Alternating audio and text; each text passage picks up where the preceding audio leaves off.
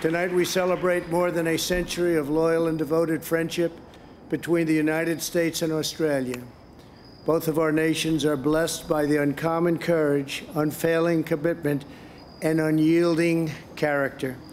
Our two countries were born out of a vast wilderness. Ladies and gentlemen, friends, Jenny and I are truly grateful for this wonderful honour and the hospitality that you, Mr. President, and the First Lady have extended to us and to our country as we join you here tonight in the home, your home, and that of the American presidency. To 100 years of mateship and to 100 more, to the people of these United States, to the President and his magnificent First Lady, and may God bless America.